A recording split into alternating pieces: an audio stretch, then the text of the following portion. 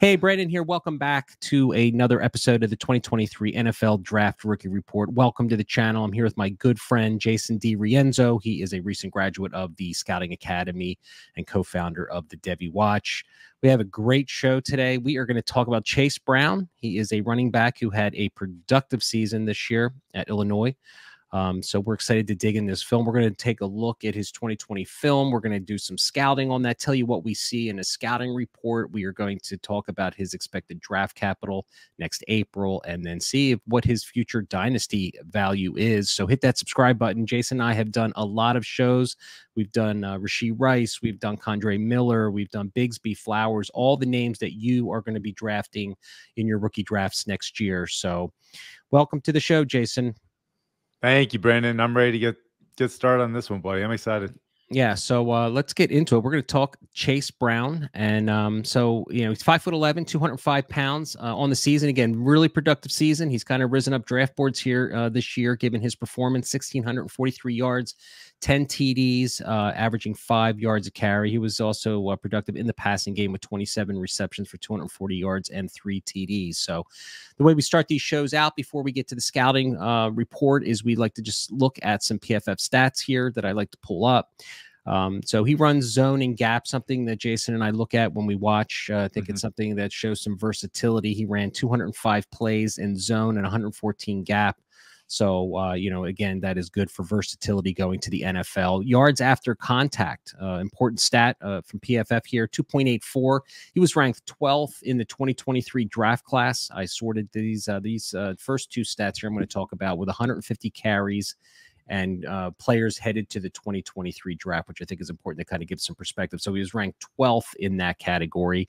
This was really interesting, Jason. Missed tackles forced, a PFF stat that, you know, is an interesting, don't know how they come up with this, but he was ranked first out of all the players in the 2023 draft class, which I found fascinating.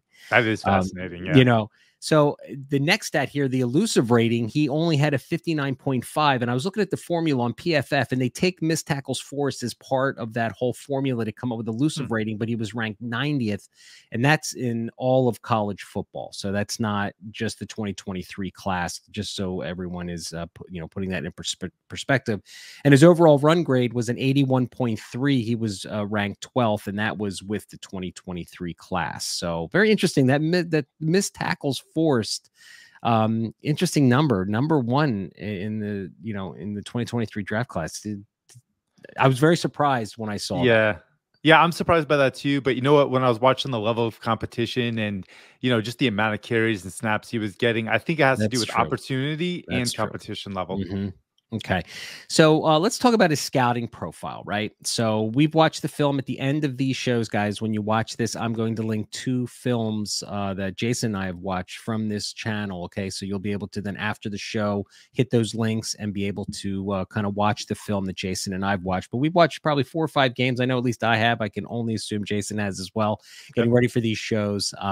So these are, I'm reading this from my Devy to Dynasty dashboard, Jason, this scouting report. We're going to kind of go over these 5 traits that we do when we do these shows. The first is vision and patience. I liked his vision and his ability to cut back and pick correct gaps. Very patient runner, consistently waiting for blocks to develop and creases to open.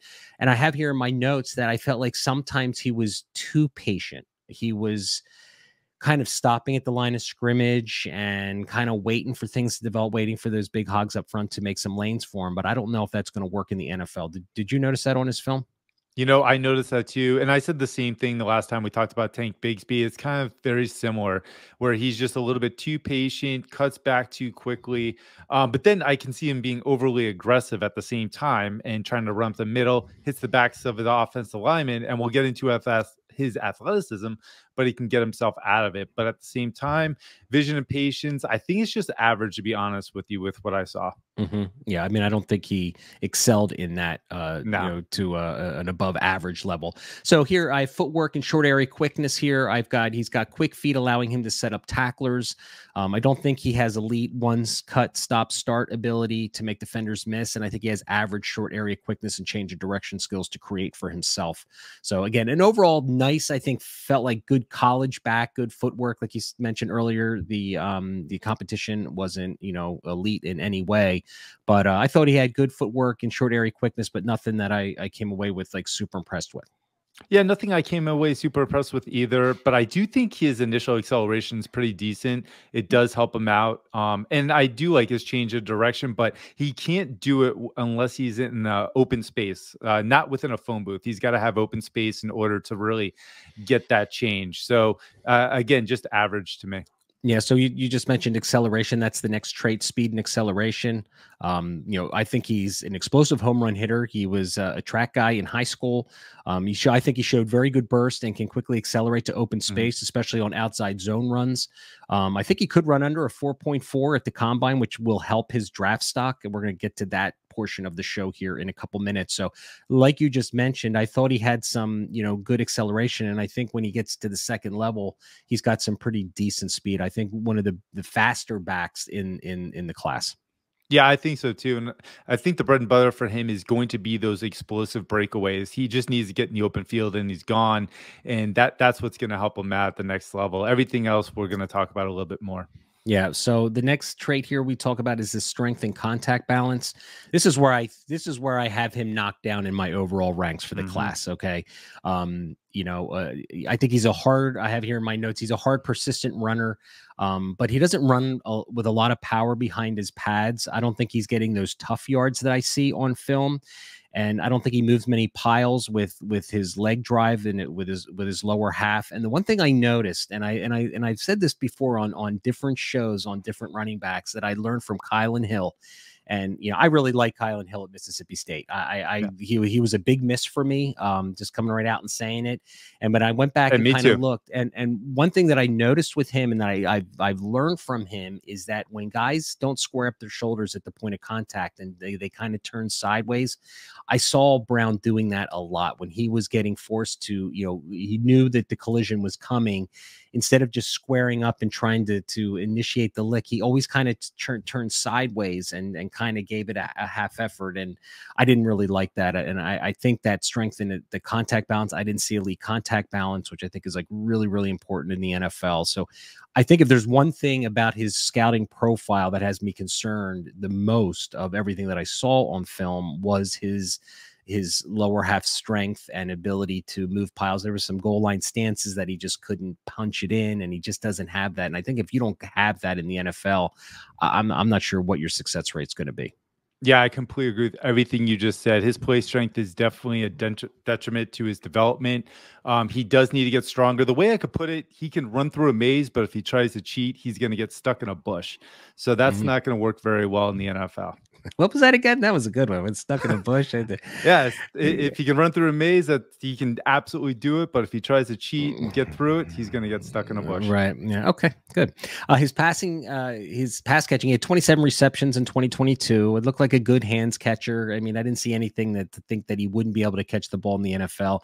I think he could turn quickly upfield on screens and stuff like that and can do some damage, I think, with that acceleration and speed in the second level. But to tie in and to end this scouting report, it's where I see him excelling in the NFL is maybe being a third down guy, contributing to that part of the backfield. Yeah, I agree with you. I think he can be a third down guy, and I think that's probably going to be his role. So I think a concern that we have to bring up for me, I guess, is his strength and contact balance. And before the show, I had heard a couple days ago that, he's going to be a fifth-year college player. Yeah. So he's going to be almost 23 when he hits the draft. I think he's going to be 23 come by April,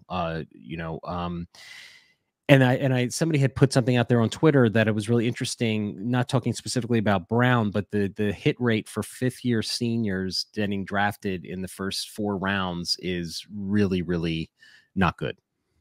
Yeah, and you know what? I could see that. The issue with a guy like this, I'm starting not to care about how old they are, right? As long as there's immediate opportunity and draft capital available, then I don't care, because running backs are only going to get through their first contract anyway. If they get to a second, that's fantastic, right? But that's the Jonathan Taylor, Saquon Barkley's, that sort of thing. Chase Brown, if he's already going to be this old and he doesn't get the draft capital and he lands on the depth chart behind a couple starters, that's automatically going to be a huge issue. So this definitely drops him down a bit. Yeah, I think so. So let's talk about his draft capital and his fantasy outlook. I have him rounds 5 through 7 What do you see him as far as his draft capital? I feel like Yeah, he's going I'm to be a actually late, a late day 3 guy for me. Yeah, I think teams are going to fall in love with his skill set. As far as I do think he's going to show out at the combine with that acceleration and speed. Hmm. And I think there's a lot to like within his pass catching ability. He didn't catch the ball right at the line of scrimmage or anything. He was actually outside into the second and third level. So that's gonna be a big part of it. I see round 3, round 4. Okay. I see that kind of trend moving on with him. Yeah, and as we know, when you go to the combine, everyone scraps everything and everything's Exactly. re-ranked anyway. So, Yeah. his rookie draft selection, I have him round 3. I can't imagine him being a round 1 or 2 pick in an upcoming 5-round Nah. rookie draft.